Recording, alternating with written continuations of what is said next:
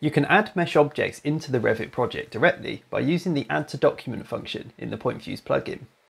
When selected, a dialog box will open displaying all of the available mesh layers, their IFC mapped classifications, and the default Revit category they will be added to once imported. The Revit category can be easily changed using the drop-down list. Press OK to import the chosen layers into the document. Once imported, objects can be selected and parameters can be added to them. They can also be moved or deleted in the same way you would treat any other object.